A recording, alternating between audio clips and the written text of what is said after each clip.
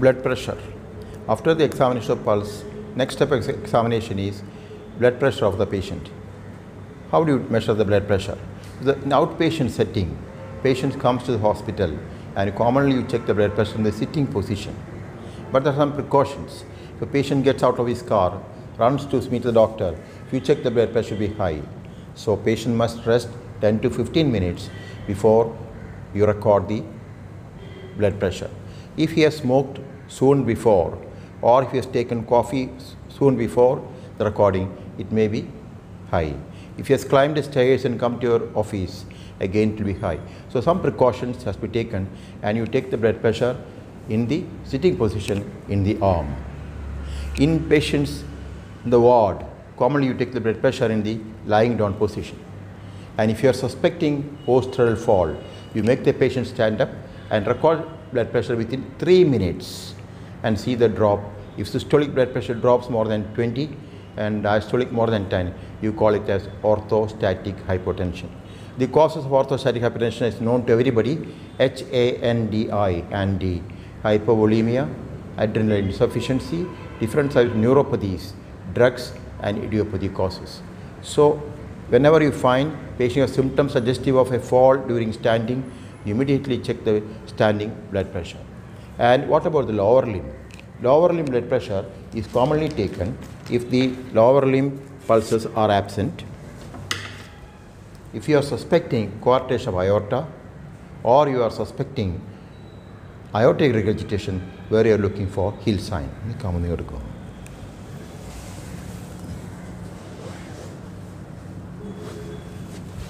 So this is the position, the prone position. You apply the cuff over the thigh and you auscultate over the popliteal fossa for the Korotko sound. That's how you are recording the blood pressure of the lower limb.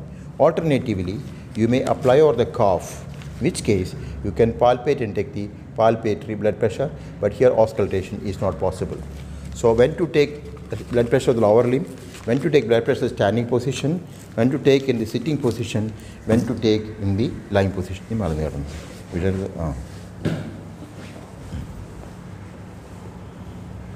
Okay. So important precautions when you take the blood pressure. You may have mercury manometer or you may have aneroid meters like this, and this is applied 2.5 centimeters above the cubital fossa, and center of the cuff must face the brachial artery, and you encircle and start recording of the blood pressure. Common size of the blood pressure cuff is 12.5 centimeter. Very obese people up to 18 is available, and for children smaller sizes are to be selected. When you check the lower limb blood pressure, the same apparatus, you are expected to get 20 millimeters higher blood pressure in the lower limb. If there is asymmetry of the pulse on the two sides, you have to check for blood pressure of the other limb also. Normal difference between the left upper limb and right upper limb is less than 10. Left will be slightly more because of subclavian, which comes directly from the aorta. More than 10 is always abnormal, and you call this as anisostigmia. So difference in the blood pressure between the two arms is very significant. In case of arterial disease arising from the aortic arch, Takayasu's disease, occlusion of blood vessels, you may find this asymmetry.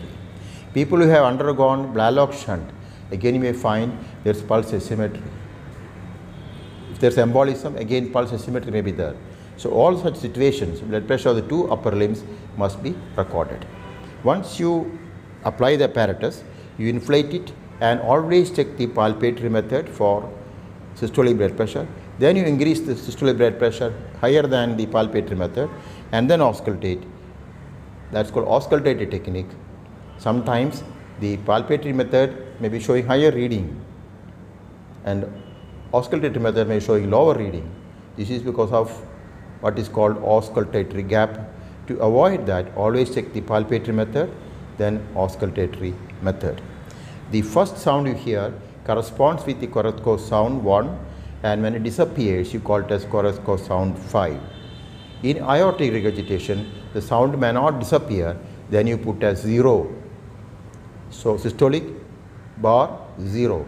If you are particular, you can add in between when it is muffling, for example 180 bar 60 bar 0. That is also possible in certain circumstances.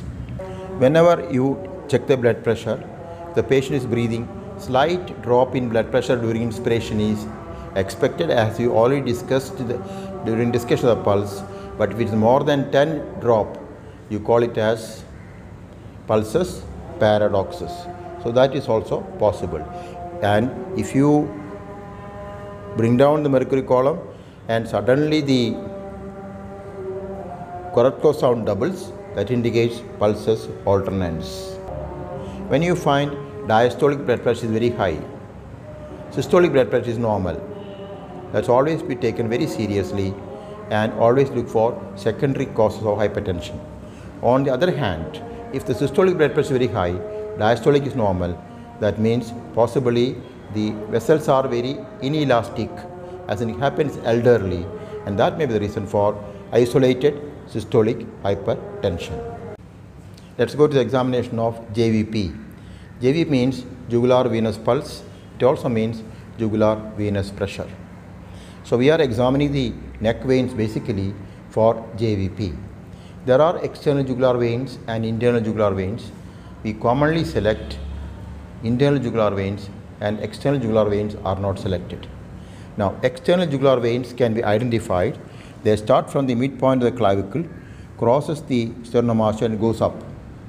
On the other hand, internal jugular vein is between the two heads of sternomastoid. From the point in between the two heads, you draw a line to the angle of the jaw. That is the surface marking of internal jugular vein. External jugular vein is going through the fascia. It can be kinked. There are valves. So we don't usually study external jugular vein. Commonly we look for internal jugular vein, that too on the right side. Left internal jugular vein may be crossing the mediastinum. Other structures may be pressing on it. So the best way to look for is the right internal jugular vein. So which position can you look for internal jugular vein? Internal jugular vein can be looked at any position. When the patient lies down, you may be able to see jugular venous pulse. That is normal. That is normal. So the reference point for the upper limit of jugular venous pulse is the manubrium. So when you have an upper level, you always look for the manubrium, and if it is raised above the manubrial level, then only you will say JVP is raised. Internal jugular vein starts from the cranium. It's a continuous sigmoid sinus through the jugular foramen, and sometimes when the jugular venous pressure is very high, you may not find it at all. It is higher up in the brain, cranium, in which situation the patient sits up or stands up, it may become more prominent.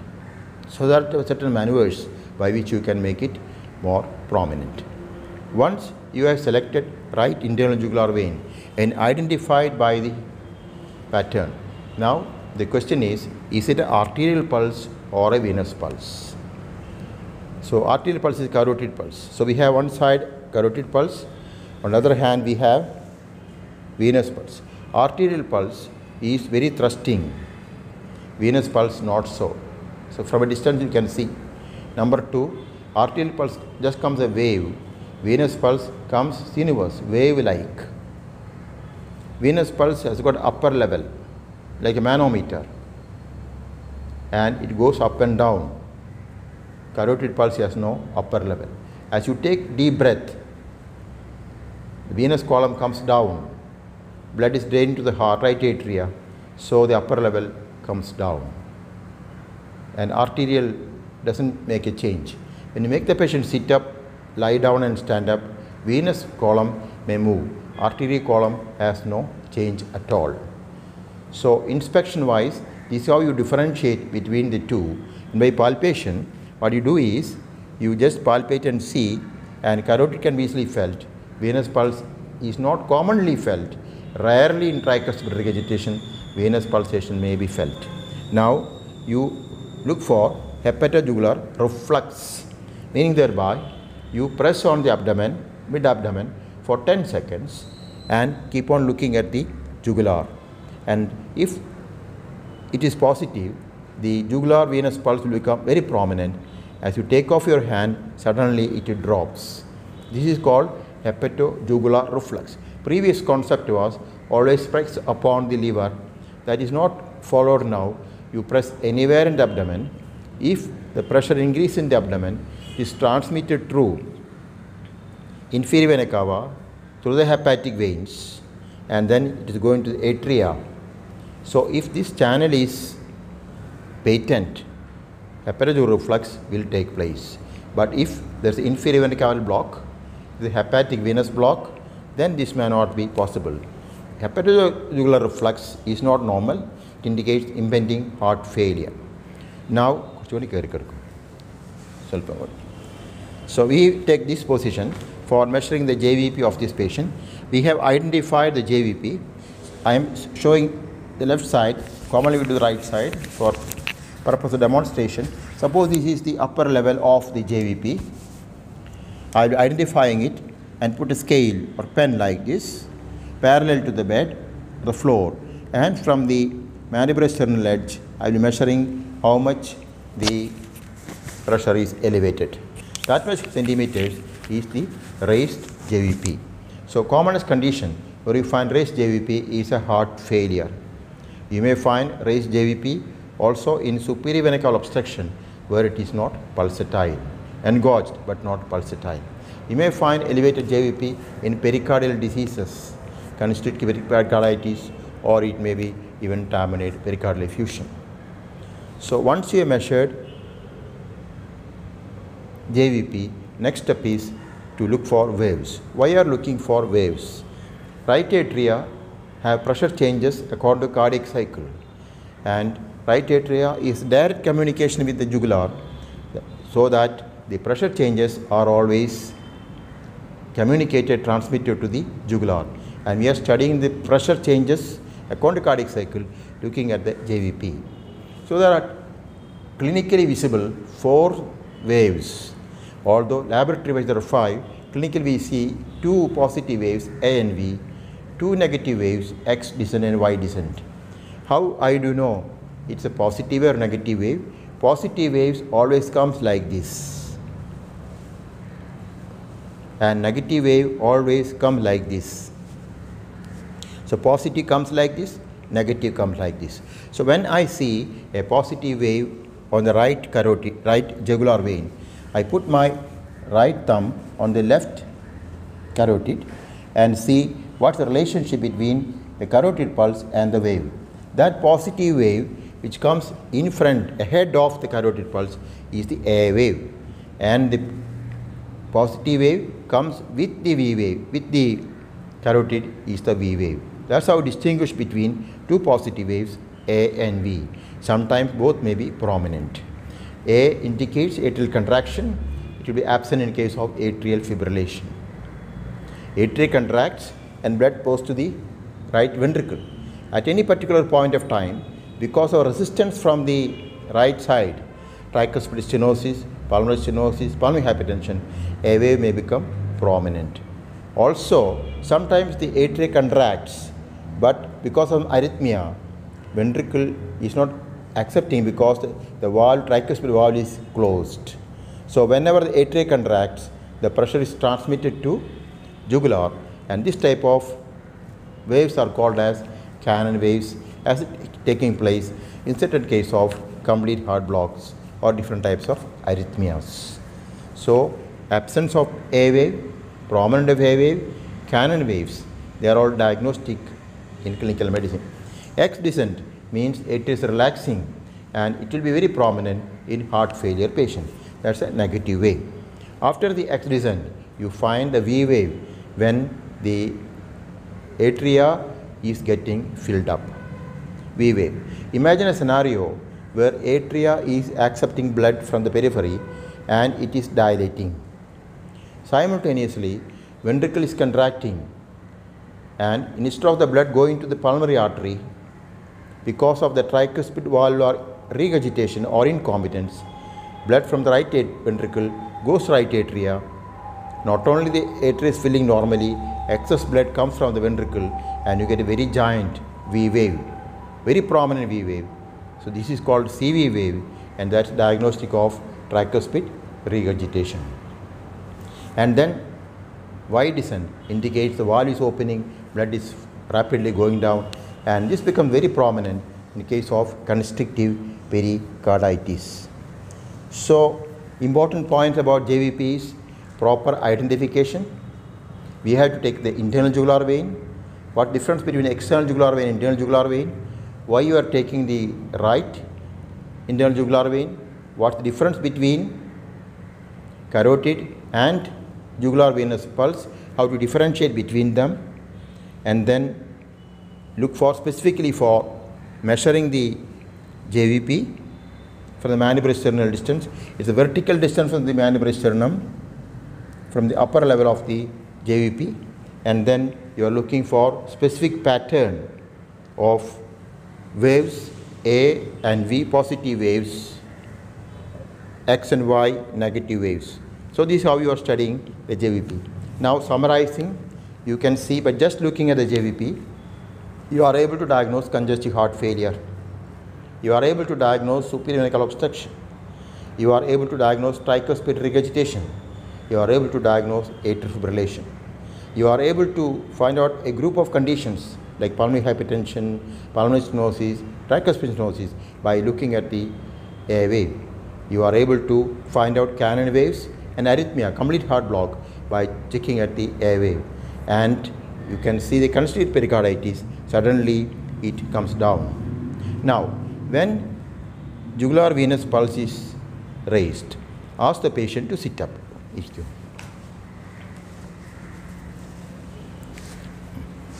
He's sitting up, I'm looking at the jugular venous pulse, and you expect the pulse to come down. Take deep breath slowly.